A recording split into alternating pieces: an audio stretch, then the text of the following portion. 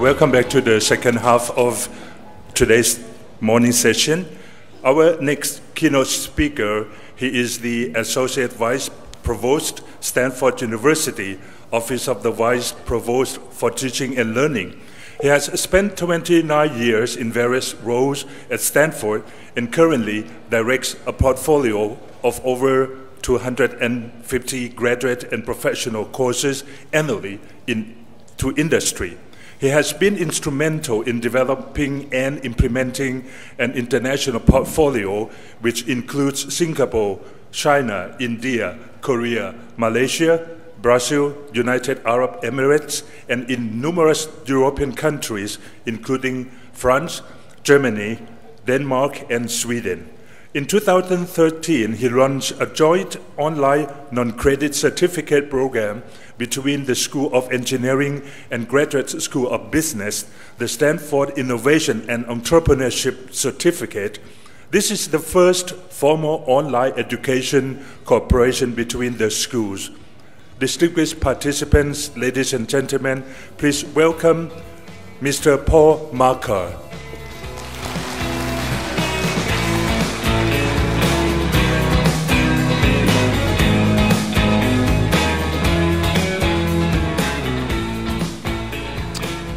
Well, good morning again. I hope your break was satisfactory. You've got a little bit of food in you now. You're ready to listen or fall asleep, depending upon how much energy I bring. I want to thank Kun Tapani for bringing me here. We actually thank you very much. I'm delighted to be here and share a few things, perspectives from Stanford University. And what I would like to focus on my talk mostly is about the Beyond portion of the title. Stanford was one of the first to deliver on massively open and online courses in 2011, and so we have some history there. I'll share a little bit of that, but I hope to challenge you around the strategy and perspectives that your universities should be thinking about. I do have to share one of the reasons we're back in Thailand. This is my 5th visit to Thailand, and we have, with our partner SCAC, and Kun Pupe is here to share some perspective if you want to meet her in the hallways. We have developed an executive education program, first of all, focused on innovation and entrepreneurship. Really, we're building capacity in the leaders of those who participate in our programs. And we know that capacity building in Thailand, resilience and perspective is really important. Those executives saw that there's great opportunity to work with Stanford to scale this innovation and entrepreneurship content, and that's where SCAC comes in. We have great content. Our partner SCAC has context, a local context, and combining those two, we have found in our programs around the globe is really important.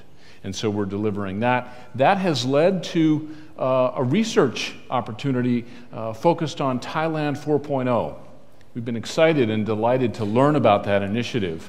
And our faculty now will be coming back to Thailand to focus on research first and executive education second. So that's how we have been here. We've been thrilled to get to know many of the companies. We met with the government officials over the last 2 days. So I'll bring some of that perspective to my talk as well. So I begin with this photograph here. Well, actually, this agenda. Here's what I plan to do over the next 40 minutes or so. Give you some context, talk about the past, especially the Stanford story, provide some updates on the present, what's happening now, and also share some thoughts about the future and make some bold predictions.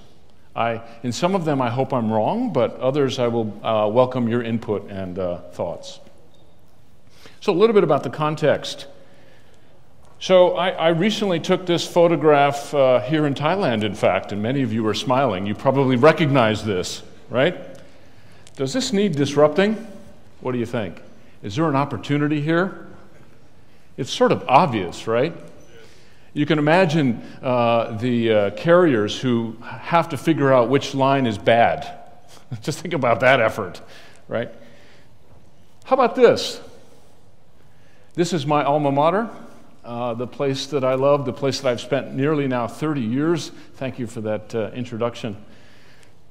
I actually think this needs more disrupting than the lines that you saw, and hopefully I'll share why I think that's the case. Even though it's clean and pristine, there's lots of work that we can do as educators to think about extending and expanding our activities. I think Willem hit it right on the head.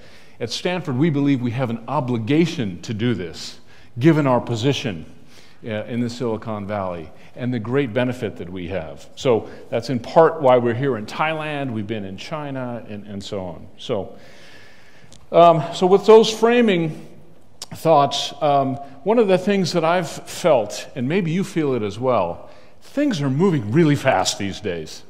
Oh my goodness, there are courses all over the place. I did some work and I pulled some statistics which I thought were interesting to demonstrate the speed of change these days. 127 new devices are connected to the internet every second, collecting data often, either from systems or from us as individuals, as consumers, as people who just get on the bus. They know where we are and how we got on and how frequently and so on. Lots of systems connecting to the internet and enabling technology. 375 million workers, and this is some content taken from BCG and McKinsey study.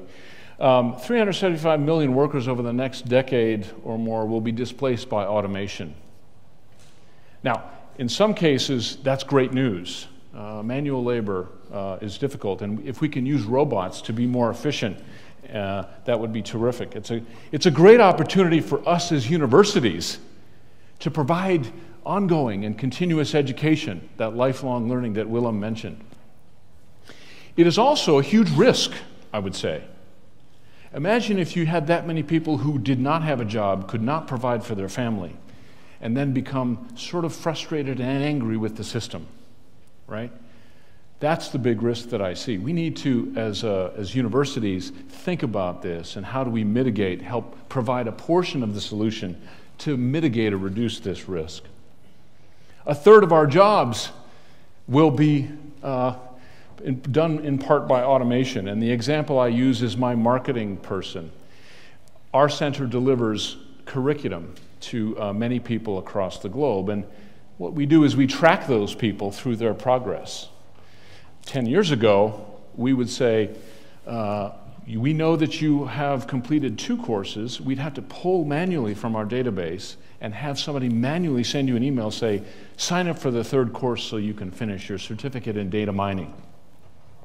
Today we do that automatically using an automated drip campaign system called Marca, a Stanford-founded startup that was just acquired.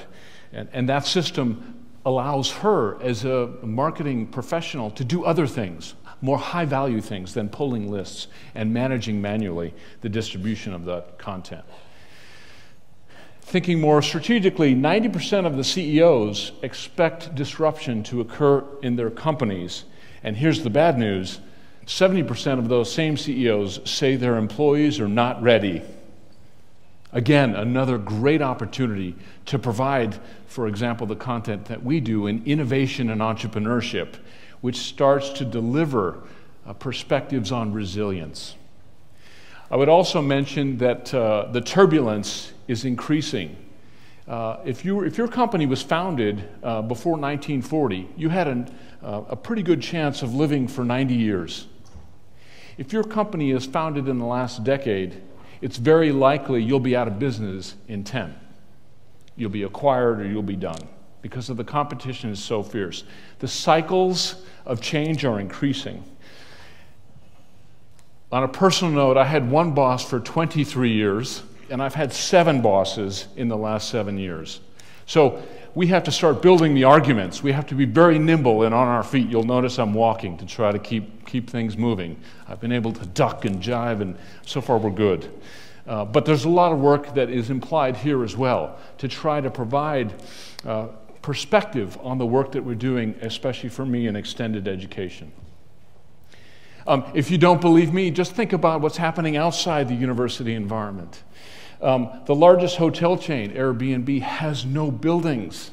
They have no infrastructure, no costs, no overhead associated with this. They're simply playing matchmaker between people who have open spaces around the globe and people who want to go and avail themselves of those great locations. They're also collecting inordinate amounts of data on us. That platform allows them to see what searches and what countries and what areas are of interest. So who needs a hotel room anymore? Airbnb is much more convenient. The largest music distributor, you could call it Apple, it's Spotify, they don't actually manage any recording artists. They don't have to deal with recording studios and the artist hassle, the sort of attitude that comes with being famous, right? They simply capture what the record companies are doing, those producers, and they give it to us. Apple Computer provides 70% of the revenue back to the record companies, and they don't have to do a thing. They keep 30% of the revenue. Who has the data, though?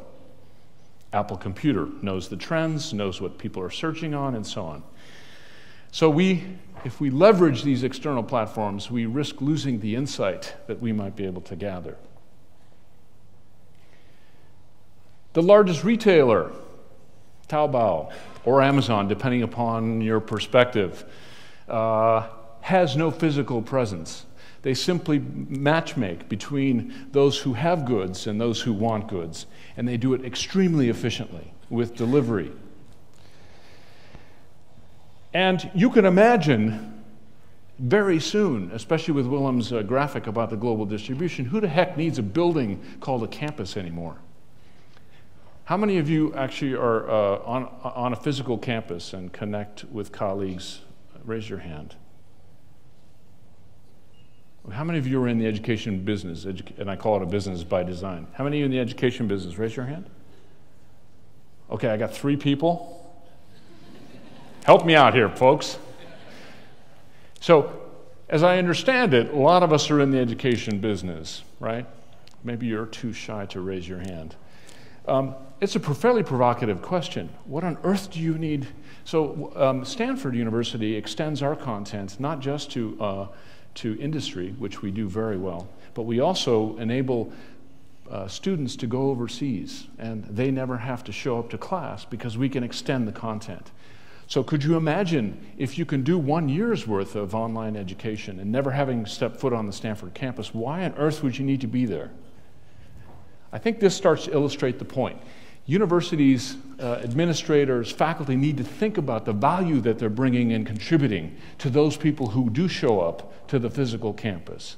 They also need to consider the audience outbound, which may be very soon many more than those who are on the physical campus.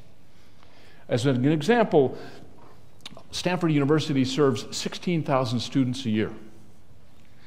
Our program enrolls 25,000 paid enrollments, and we have to date serviced 6 million people online through our MOOCs since 2012. Far more than the physical Stanford campus can provide or actually want to deal with. So this notion of a campus is something that we need to consider. I give you some perspective on the past. Here is one of the first and oldest active university. Universities were constructed as for place-based education. It's a place that you would go. It would house the very valuable books, and it would give, especially in the early days, a focus around religion and perspective. And here we have one of the first universities founded, interestingly, by a woman, which is always great to bring that diversity in perspective. But this place-based education is changing, I would argue. This guy here, does anybody know who this guy is? Raise your hand if you, maybe it's just a couple of Silicon Valley folks. This guy's name is Frederick Terman. I'm going to spend a little bit of time on the Frederick Terman story. I love stories. Just to give you some perspective on what he was able to do for Stanford University, moving us from a good regional university to a great international university. And there's some really important lessons here. So he arrived on Stanford's campus in 1925. He was an engineering professor, a radio engineering professor, and he wrote a seminal book in this space. When World War II broke out, he decided to give back to his country. So he went to the Department of Defense on the East Coast and provided some perspective on this, radio engineering, how you could jam the enemy signals from those bombers that would come in and so on and so forth. Based on that experience, he came back to the School of Engineering at Stanford and became one of the very first deans in the School of Engineering, the third dean, in fact. Frederick Terman, based on his Department of Defense experience, then was able to leverage that network to bring to Stanford research funding. That was really important. This was one of the first times that government research funding had come back to Stanford. What did that do? You can imagine. Research funding, faculty love to do research and have it funded, right, even today. That attracted great students. So suddenly, that funding generated the activity and the creation of Stanford as a center, as a magnet for some of the great faculty and also for some of the great students. He also famously sponsored two students, a guy by the name of William Hewlett and a guy by the name of David Packard of Hewlett and Packard, right? That was the famous story that you all have heard of. I'm going to come back to that connection. But very soon what he did in partnership with them and three other companies, Terman started to realize that engineers, especially engineers, needed to be constantly educated. Today, a computer science engineer is obsolete in 3 years. If you're not constantly getting educated in an engineering discipline, then you will be behind. And so Terman saw this and wanted to help his friends and the companies in the Silicon Valley. So he started to create graduate degrees, non-degree certificates, and focus his attention on connecting Stanford and industry. So he created a government connection by the funding. He's now creating and reaching out to industry. He was the second provost at Stanford University. So that's the Terman story. I love this quote here. He talked about the Silicon Valley. There wasn't much there. It was a bunch of fruit orchards, right? And after he exited, the world wanted to come to the Silicon Valley. I want to take this quote a step further. I think now the Silicon Valley has an obligation to go to the world. And we have a great means of doing this, which is online education. So our center, the center is really charged to educate a global community. We do that by leveraging our Stanford faculty content. We also partner and engage industry experts to develop our portfolio. We have, as was mentioned, 200 graduate courses a year. We deliver 50 to 60 professional courses, and we also work with governments, the UAE, the Kingdom of Saudi Arabia, the government of Malaysia, the government of Thailand, and so on, to think about the challenges that they have and explore ways that we can invigorate the community, especially around innovation and entrepreneurship. This timeline is really interesting. There's been a lot of talk about dates and so on and who did what first. I just want to share with you the Stanford story. I had been in this organization for my entire professional life, so I can say that these dates are reasonably accurate. In 1954, I mentioned Terman's connection with industry. We created an Honors Cooperative Program, HCP program. Now, Stanford was founded in 1891. So, roughly the half-life of the university, we created this strong education connection with industry. Based on that the students would come to Stanford's campus. They would drive in. The traffic wasn't as bad as it is today. But they would come to campus and rub shoulders with the students there and take master's degrees, and in some cases, PhDs as well.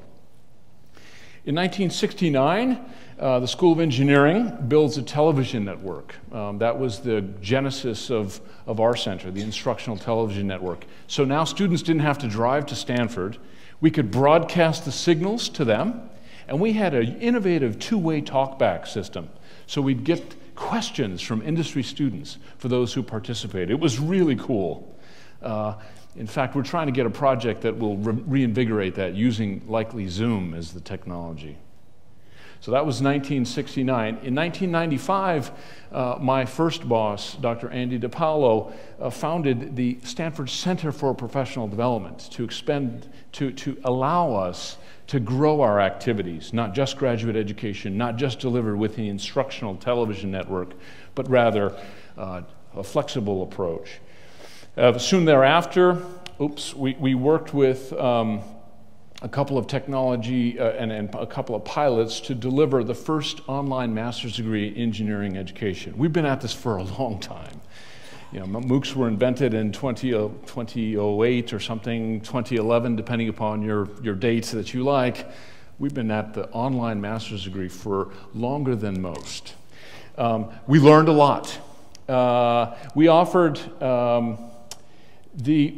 based on our ability to deliver online content, I said, let's develop professional programs of the sort that Willem talked about and deliver an advanced project management program, which we just closed down after roughly 20 years. The faculty member retired. But this program allowed us to partner with an industry group, work with our faculty to extend and expand the great work that they were doing, and deliver a professional certificate, all in 1999 and 2000. We think that that's the first online blended professional certificate that we know of. And if you know of anyone that came earlier, let me know and I'll change that. So we did Stanford Engineering Everywhere in 2007. We were using Creative Commons. We had a grant from a venture capital company. It was $500,000. We built 10 courses, fully scalable with Creative Commons, homeworks, assignments. Anybody in the world could download this, and we had about 1.9 million hits and downloads. It wasn't sustainable, though. That's a big number. 500,000 for 10 courses. It's probably about average in terms of the cost. But I think the point is that we proved success, we declared victory, and we said, can't do any more of that. It's too expensive.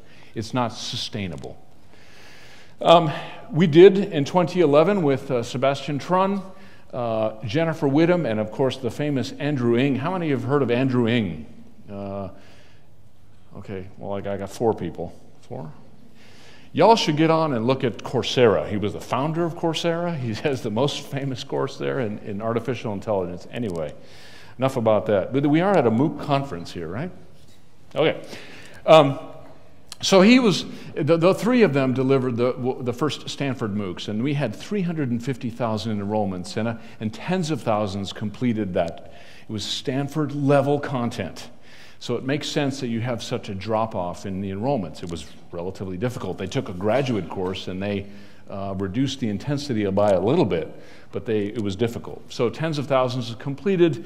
I mentioned our 25,000 enrollments in 2015, and at 2016, I think it was really important, based on our MOOC experience and a number of activities, as Willem suggested, the university took a step back, and we created in 2012 the Vice Provost for Online Learning, and then in 2015, the Vice Provost for Teaching and Learning, Office of the Vice Provost for Teaching and Learning, where I currently sit.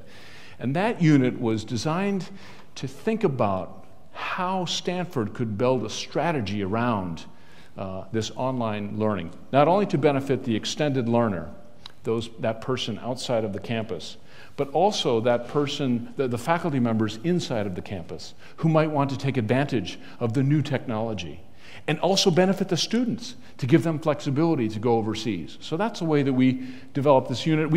Our center, which was in the School of Engineering for these many years, joined the Vice Provost for Teaching and Learning. A couple things. First, if you look at the dates here, you'll notice that there are a lot more dates stacked, and that's a lot more variability. I don't know about you, but we're sensing a lot of movement. So this gives you some sense of the history. Let me move quickly to the present, the kinds of things that we're talking about today. So the great thing is the Thailand's cyber initiative. This is just a wonderful opportunity. The government is actually sponsoring this and really involved and engaged. That's not the case in the United States of America today. I'll talk a little about the history and then share what I see. The government, as I mentioned in the case with Frederick Terman, was sponsoring lots of research for lots of universities throughout its history. They still sponsor research today. And that symbiotic relationship would generate interest in great students from universities, and Hewlett and Packard would create a business nearby the university. It was a great symbiotic relationship. In fact, Hewlett-Packard, when they decided about global overseas locations, what they would do is they would develop campuses near universities, really good universities. So if you track the locations of the HP headquarters overseas, it's always near a great campus, because they knew that they needed to get great talent, and they could find it at the university. They needed trained engineers. They needed access to ongoing education to benefit their company. By contrast, the university benefited from that tight relationship because they could have and bend the content to relevant industry interest, and governments won because they supported the university. They got tax benefit. So it was a great symbiotic relationship. Well, today, at least in the US and also in Europe, this is separating. The connective tissue that was so important to the Silicon Valley's creation, Stanford, HP, and the university, is starting to fracture. And what we're seeing is governments, for example, in the state of California, the 6th largest economy in the world, one of the best public university systems accessible, the UC California system, UC Berkeley, UCLA, and so on. They're not nearly getting as much funding from the government. They're having to increase tuition, and the value proposition is going away. They cannot provide education for the citizens of California. They're in fact importing more foreign students in order to cover the costs, the tuition gap that they have. This is a big problem. Universities, in turn, are not getting as much research dollars. They're having to look inward to think about how to do more with less funding, with less material. They have more students as well. So it's getting complicated. It's getting difficult for universities to operate. They're in fact talking to folks like Willem and me to generate revenue on the existing assets, to produce revenue in increasingly more important ways. Industry, well, you know what? They don't need us anymore. I make that bold statement. It's probably not true, but I say that to maybe wake you up if you're enjoying your a little nap here.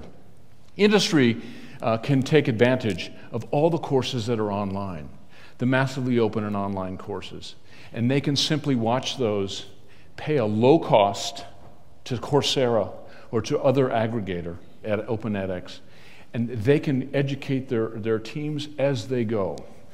You heard from Willem that he's already working with companies to try to give them the education bits that the millennials want. So the market is changing. The industry doesn't need the education from the universities as it once did. So the dependence is and this is definitely true for United States and also for Europe. Not so much for Thailand, which is great news. So while you have that, take advantage. It's in this gap. It's in this gap here that education technology companies and investments are occurring. These are 3 Stanford-founded startups. You probably have heard of Udacity, founded by one of the faculty members at Stanford, who was an adjunct faculty, Sebastian Trun, a famous guy. He done a lot of work at Google and so on, and he wanted to democratize education. He wanted to make the Stanford course that he taught in artificial intelligence available to everybody, right? And so what he did is create a company to do this. He stepped away from Stanford and created and founded Udacity. And their goal was to try to build more intense and intimate relationships with companies like Google to take advantage of this. He famously connected with Georgia Tech and also a large telecom provider, AT&T in the United States. AT&T gave the funding to start the master's degree, a professional master's degree that Georgia Tech is running. My good friend Nelson Baker, the Dean of Continuing and Professional Studies at Georgia Tech, has been involved in this activity. Georgia Tech now delivers more master's degrees based on this single program, that it's a professional master's in computer science, than any other university, maybe in combined, but certainly the CS degrees awarded by Georgia Tech, enabled by Udacity, more than anybody on the planet. 3,000 a year, 3,000 graduates a year in computer science master's degree. Stunning. Coursera, another Stanford-founded startup, generously funded. They're on their 4th round now. They're going to go public. Don't tell them I told you. They have a CEO, a Stanford graduate, a terrific guy. They're doing really great work. They're thinking about providing, from the genesis of the massively open and online courses, they're delivering specializations, lots of other things. And I'll talk about that case in a moment. And NovoEd was another Stanford-founded startup, Amin Sabiri, Management Science and Engineering. They initially were a catalog of courses, but they were focused on trying to build groups and active learning. Willem mentioned this, active learning online groups. So they now have become a platform. Our own Graduate School of Business leverages NovoEd to build little groups that can have discussions and so on. So these, in this gap, also NovoEd is working with industry. Again, why does industry need us? In this gap, these 3 companies have emerged, and I think that there will be more to come, many more to come if you follow the investment in the education technology space. The universities have been, from our perspective, been thinking about lots of future-focused experiments in this sort of present day. Just a few of them. Coursera, I mentioned. Udacity has a nano degree with a job guarantee. What they were doing is, if you didn't get a job, they refunded the cost of your tuition to them. So I'm not sure about a job guarantee, but anyway, a refund if you didn't get a job. Many people are thinking about, and this is really healthy, I think, what does the future of the university look like? What is our value? What is our obligation? The Gates Foundation has spent a lot of time funding courses. Georgetown, Stanford, of course. I particularly like Arizona State.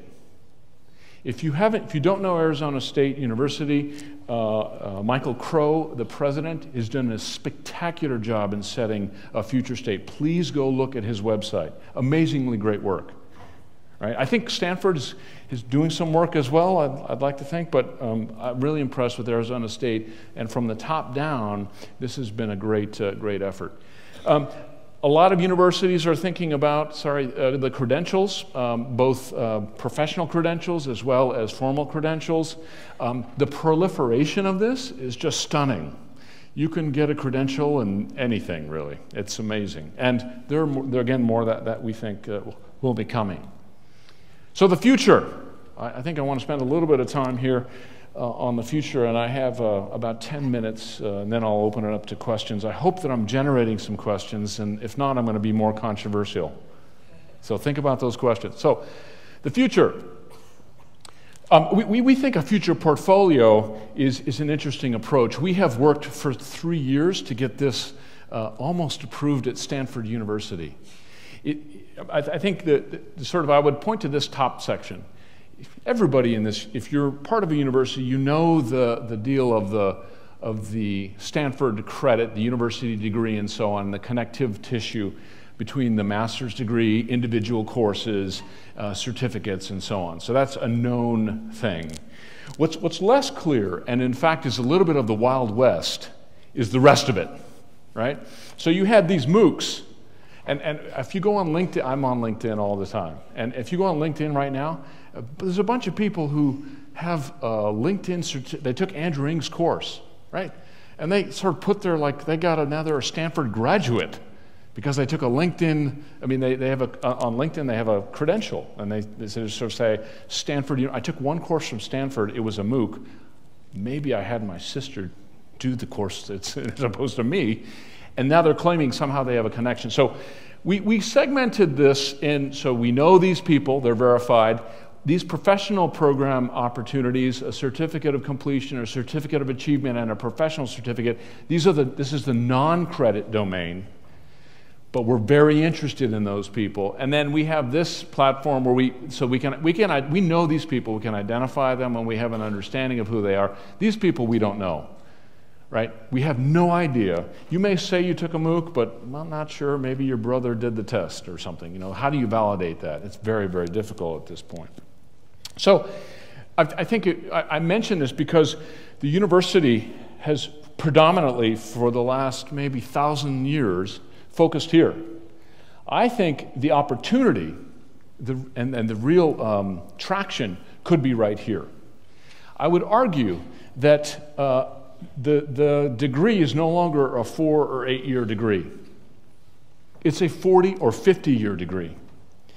If you think about the millennials group that have graduated, or those that will graduate, it's likely that they'll have not 2 or 3 careers. I had 5 jobs, different jobs at Stanford, but they'll have 5 completely separate disciplines they'll have to manage. They'll have to learn and grow new perspective and new skills, and they'll be looking to us as universities to provide that. I think that this area will do that. I'm not going to leave my job to go back to university for 2 or 3 years. I'm not going to do it. I have a job. I may have a family. I like making money. I can go out and buy a nice meal for my colleagues or for my friend or significant other. I'm not going back to the university. University needs to come to me with a flexible offering, and we think this credentialing area will be rich. If, as an example, Stanford graduates 5,000 people up here in bachelor's, master's, and PhDs every year, we may have 50,000 graduating with a certificate or a credential every year. That's where I'd like to go. We have now, I mentioned 25,000. We'll have 30,000 enrollments in our professional programs. We think that's going to scale. Coursera is the competition. In 7 years, they have built an install base of 31 million users. They have about 500,000 paid. If you do the math on that, it's exactly what a marketing list might give you in terms of email marketing, right? So they're leveraging their list. It's a Stanford faculty. Andrew Ng and Daphne Kohler founded that company. Neither one is engaged, in part because they've generated about $200 million in venture capital investment, and the VCs want their money back, right? They're going to think about expanding from free MOOCs to degree and doing everything in between, providing these flexible credentials. They're going to provide the best possible product at the lowest possible cost. They have many more engineers than we do. I can't compete with their technology and their approach. We leverage them. We also leverage other platforms and technology so that we can learn more. Keep your friends close and your competitors closer, I would say. And finally, they're starting to compete with the companies that we engage. They're talking with Hewlett-Packard. We talk with Hewlett-Packard. They're selling Andrew Ng's course to HP at the $75 rate. I sell that same course for actually $4,000, a graduate master's degree level course. Which one do you think HP is going to take? Roughly the same content, right? Education we'll talk about that. So they're competing with us. They're bundling our content. They're taking advantage of many of our brands, and they have a better offer than we do. So 7 predictions, and then some recommendations. So education is becoming a commodity. Now, many faculty don't like to hear that. My stuff is unique. I'm very special. Not really. No. I can search online. I can find anybody. I can compare and contrast lecturers and presentation styles. Game over. Think Amazon. Think Taobao. Think any platform that will allow me to compare and contrast. I'm going to go for the best quality at the lowest possible price. You'll use the same mentality that you use to buy anything. And the universities have to wrestle with this. Companies will craft their own curriculum. They don't need us. You know, I think we had a conversation with a company in Europe. They'd never actually seen online stuff. They came to us in 2012. Now they have a full, robust portfolio. They no longer engage with us. They don't need us. Training will dominate. Companies will have specific activities they would like to focus on, and training will dominate. You've heard of these boot camps. I want to learn how to code. Let's go do a boot camp. That's going to be great. Okay? Here's the risk, though. Universities provide broader perspective, how to think about a problem. Training is not education. Universities educate. We teach people how to think critically about a problem, be thoughtful about potential solutions. Training provides me the ability to do some specific task in some given period of time. This is a risk. Universities will need to reinvent their value. If you believe the story that education is a commodity, we need to think about place-based education as a great opportunity to experiment with blended learning, to scale the activity with our companies, to provide additional benefit. In short, we need to question that value. We need to think about where the ball is headed, where the future is going, and how we can experiment and pilot ways to get there. And in fact, I think units like ours can provide some perspective on that reinvention. I talked with the Department of International Trade and Promotion yesterday. We're thinking about ways to engage here in Thailand, how we might experiment with them to do some things. I'm talking with industry on a fairly consistent basis. We have great conversations with faculty in the university who want to think about different ways to engage. Our unit, in short, could be the potential pilot and experiment. If it doesn't work, I'll take the hit for the lack of success. If it does work, we want to be there and take that lesson and scale that lesson inside of Stanford. Credentials will become more valued than degrees. It's a simple rule of numbers. The degree will be important. The credential will allow me to maintain my job for a period of 50 to 60 years, which is what the period will be for those of us, those graduating and into entering the world of work. And then finally, the age of master teachers is near. Andrew Ng, he was the first mover advantage in artificial intelligence. He's now the most famous guy. He's creating content. He wants to create a master's degree. He's the guy. He's the rock star in this space. And universities should think about who's our rock star and what can we do. So a few recommendations. And I have just a few minutes here. Lifelong learner. We think it's this 40-year degree, 50-year degree. And universities have an obligation to understand that it's about the perspective of the consumer, not necessarily the perspective of a student who has limited rights and privileges. We need to think more broadly about the life. This person who's on our campus will become a future customer, and I mean customer of ours, because it's about the consumer relationship. Universities are changing and shifting. We have to develop and deepen our industry relationships. We've got to know what they're thinking. I had timer for 40 minutes, so anyway, we started a little late. We have to consider what we can do on the campus to practice, to learn, to learn and grow. The data is really important. And if we're giving it to Coursera or Udacity or other companies, we're not benefiting unless we've written the contract very carefully. So you won't get the insights that you need in order to build a future university unless you have the data. So think about what you can do inside your university with experiments. If you're a unit like mine, don't innovate. Faculty innovate. We're a service provider. We have to help support experiments. Think about the lab infrastructure. That's how I think about our unit.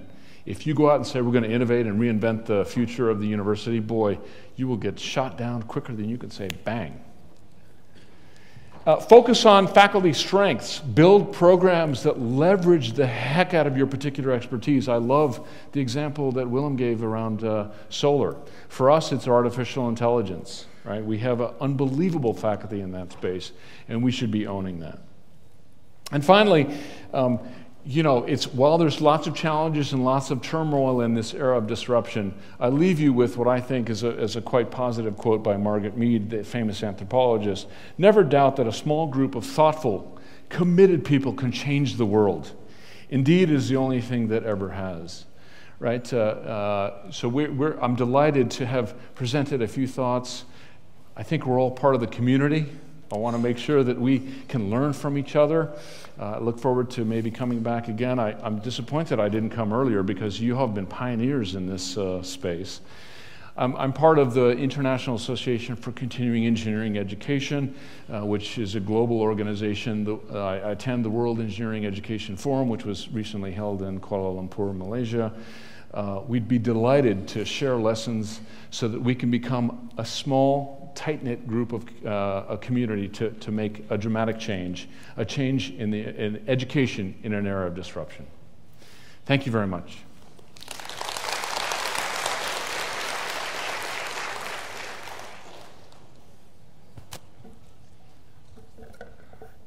Actually, we are a few minutes late behind the schedule, but we started late, as you mentioned, so I think it's fair enough to give Professor Paul Marca floor for any questions from the audiences. Please.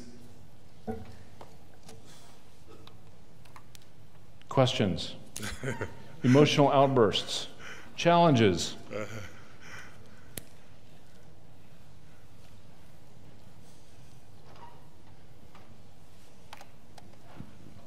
Stunned silence. Yes. น้องขอไมโครโฟนข้างหน้า If just a microphone coming. Hi, thank you, Professor, for a very nice presentation. I'm just wondering, perhaps Stanford has come up with research or surveyed on the perception between online degrees and institutionalized on-site degrees. Mm-hmm. So perhaps can you enlighten us on the perception from perhaps U.S. point of view, yep, compared to have you heard on Asian point of view? Because one of the challenges that we had actually when you offer a program, now we're offering courses online, but when you offer an online programs like Master of Science or Master's degree in Electronics Engineering, for example, a fully hands-on course like that, technical courses like that, programs like that, people would say that you don't have enough hands-on experience. So do share with us. So a couple things. First, thank you for the question. I think I would characterize it as sort of maybe a little bit about the value of that vis-a-vis the on-campus experience and the hands-on component.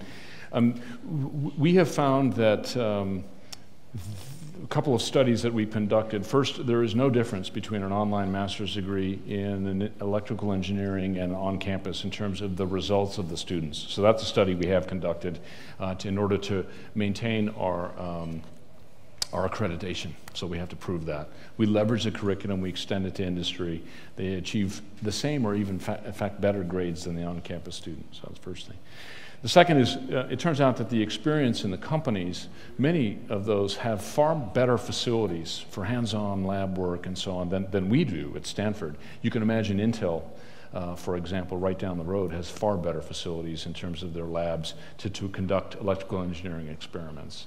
And so we work with the company in the particular area to try to think about ways to enable that hands-on experience. I think the other thing is the degree that we extend especially, is really valued. Often you go through the path in the university and you don't really understand, why am I doing these courses? They make no sense. The person in the world of work has a far richer perspective and can bring that to the table. They have gone through the life experience. And they're thinking about an opportunity. The education is a means to an end. For the student on the residential campus, it's the end is the degree itself, and then they sort of figure out, okay, now what do I do? So it's actually, in fact, much more valuable, and we found much more tangible results because of this. Thank you for the question. Yes, we have a question right here. I don't know where the microphone went. I'd throw one to you, but I might land. First of all, thank you very much for your nice presentation. And I'd like to share with you, I think the first one is MOOC. MOOCs, in my view, I think MOOC is try to build multimedia content to the student, right? And then for your topic, you're talking about the Beyond. Beyond is mean now we try to build the multimedia content. It means that we try to make our student autonomous or automation, right? And I think AI or artificial intelligence will be the near future that become a teacher. And I like to see your opinion how to apply the AI to the MOOC system. Okay. Yeah, so I mean, the great thing about massively open online courses is it generates an enormous amount of data on the students. And so you can actually think about mining that data for keen insights. I think that's where AI might be able to provide support. My good friend Nelson Baker at Georgia Tech has used AI on the customer service side of the equation to think about ways to provide automated answers to frequently asked questions. So they've used the data, they've figured out the questions, and now they're using AI on the customer support side. I think what you're suggesting is, could we use it to generate content? Yeah, that's really interesting. I haven't thought deeply about that, but on its surface, you could imagine that an intelligent agent could search all of our content, pull the best stuff, and provide a curated experience that's even better than any one individual course, right? That's the opportunity that I see. That's why I think Coursera is the competition. They actually have those courses. All they need to do is convince the universities to allow them to aggregate that content. It's really interesting thought. They're doing some work in medicine along these lines as well. The computer can pass a medical exam in China, apparently. So China better increase the intensity of that test, or you know, what does the human value contribute? I think, for me, it goes very quickly back to value. How can we as humans provide more value on top of the systems that are helping us, enabling us to do great things? Other questions? I may have exceeded the time limit here. Yes. Okay, one more. So this is probably the last question. Thank you. We have a mic question here. Do we have a mic? Thank you. Thank you, Professor Marca. It's brilliant. Thank you very much. Thank you. I hesitate to speak because I don't want to monopolize the microphone. But since there's no one else, I take the opportunity to put this to you. I'm an old student of MOOCs, and through my experience, a lot of them are the best I ever had in all my life, and I've been to world's top universities. So I think I really appreciate the MOOCs and people behind the MOOCs such as yourself. And I was just wondering, I understand that Harvard would not allow the regular students to use MOOCs to count towards a degree. And I wonder how it works with you at Stanford, because you do have courses that can be counted. And what criteria do you use to decide which one are going to be eligible for the degree or which not? And I was also curiously wondering, how do you work out, because how much people are going to pay, because there's quite a difference in the cost. Thank you. Yeah, so that's probably, so you want curriculum development, you want perspective on how we make those judgments, and then you want the business model. That might exceed the time limit that we have, which is a quick response. But let me just deal with what we have done at Stanford is experimented. There's a faculty member in electrical engineering, Nick McEwen. Nick McEwen created a MOOC, okay? He leveraged the assets in the MOOC to show the students the content of the course. And then he flipped the classroom experience to make it more interactive and problem-based. In other words, don't do your homework. Come to class and do your homework and build a problem session. Your homework is to watch the MOOC that I have developed in this content area. So this is the concept of flipping the classroom. It actually didn't go very well. It did not go very well. It was a great opportunity to learn. We studied the results. The students, Nick loved it because he got to meet these, so the faculty had a great experience. The students, not so much. They felt like they were doing double work because they also had outside activity. So I think in this model, what we've done is a number of experiments. I don't think that there's we wouldn't say take a MOOC and get credit. We would probably say leverage the MOOC assets and do something else in the classroom with your cohort and peers. But it's learning. So we're not going to say, we would tie it to the cohort-based experience at Stanford, and that's how we would leverage it. In terms of the business model, what's interesting about that, I can share a quick story. Andrew Ng, a famous guy doing the AI and so on. We actually took his AI list, the MOOC list that we have and own. We sent an email blast. Those who really want to test their mettle against a tougher course, a graduate course, please take it. We actually had significant enrollments based on that email. They had taken the MOOC, and now they wanted a separate challenge, come really take a graduate course at Stanford, and we had good success there. So a little bit of business model insight. Thank you again. It's a pleasure to be here. Look forward to the conversations in the hallway. Thank you.